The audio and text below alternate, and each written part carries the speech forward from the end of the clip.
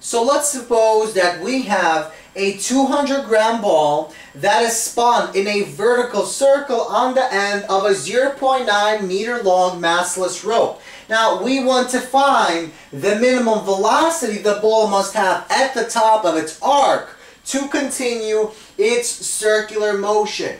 So let's look at our diagram. So we have the ball that is attached to our massless rope that is 0.9 meters long. So this is the radius of our circle created by the pathway.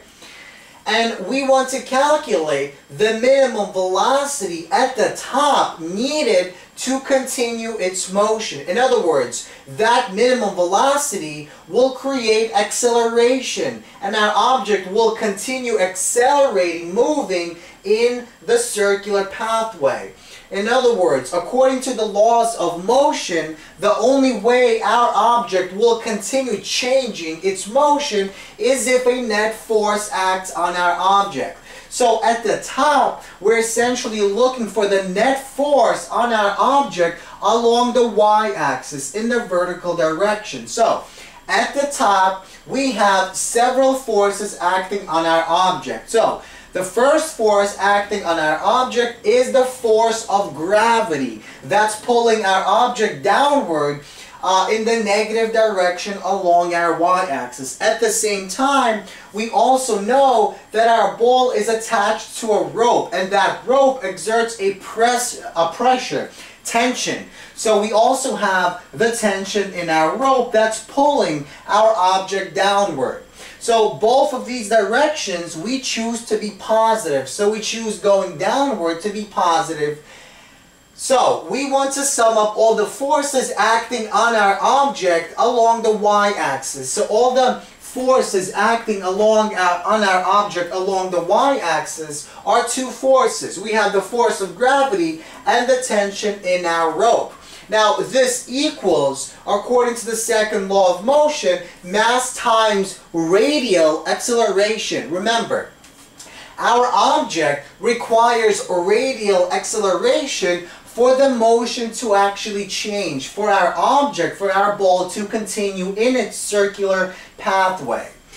And recall that radial or centripetal acceleration is equal to the velocity of the object squared divided by the radius of our circle. And that's exactly what we write. So we have mass of AR is equal to mass times V squared divided by R. Now, by the way, what exactly does it mean for our object to move in a vertical circle? What that basically means is that we have a force of gravity acting on our object, and that means the ball is undergoing vertical non-uniform motion, which basically implies that the magnitude of velocity is not constant. The magnitude as well as direction changes as our ball undergoes this vertical motion.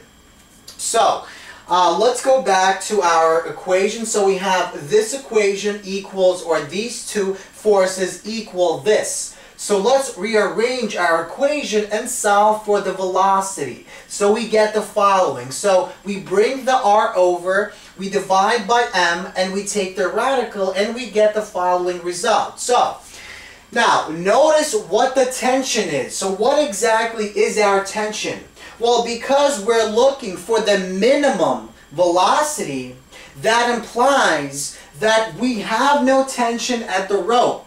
At the top, the minimum velocity means that our tension in the rope is zero. We have no tension. In other words, we want to find the minimum velocity such that when we spin at the top, we're going to have no tension in the rope. So this tension goes to zero, and we are left with the following equation. So velocity is equal to the radical of r times m times g. M times g is simply f of g divided by m. So the masses cancel, and we are left with, this should go away, and we are left with the radical of radius times gravitational constant. So we know what r is, and we know what g is. And we see that velocity is equal to the radical of 0.9 times 9.8, which is about 2.97.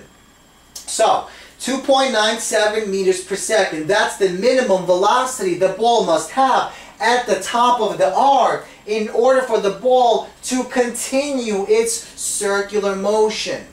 Now, let's go to part B. Now we want to calculate the tension at the bottom of the arc, the tension that our rope has when our object is at the bottom of the arc, assuming the ball is moving with 3 times the velocity given in part A. So 3 times of this velocity, which is 8.91 meters per second. So,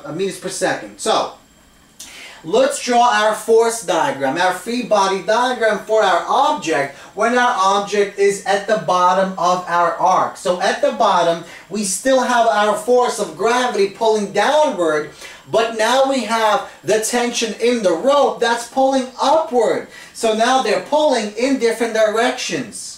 So once again, we want to sum up all the forces acting on our object along the y-axis. So the sum of all the forces is equal to, now we choose going upward to be positive, going down to be negative. So the tension in the rope minus the force of gravity, and that equals mass times radial or centripetal acceleration, which is the same thing as saying mass times v squared divided by r.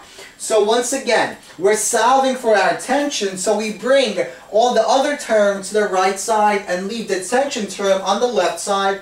So we see that the tension in the rope is equal to m times v squared divided by r plus m times g. So our m is 3 times this value, so it's 8.91 meters per second. We have to square that. We multiply it by the mass. So mass is in kilograms, so 0.2 kilograms divided by 0.9 meters plus 0.2 kilograms multiplied by g, which is 9.8. And we find that our tension in a rope, when our object is at the bottom of the arc, the tension in a rope is 19.6 newtons.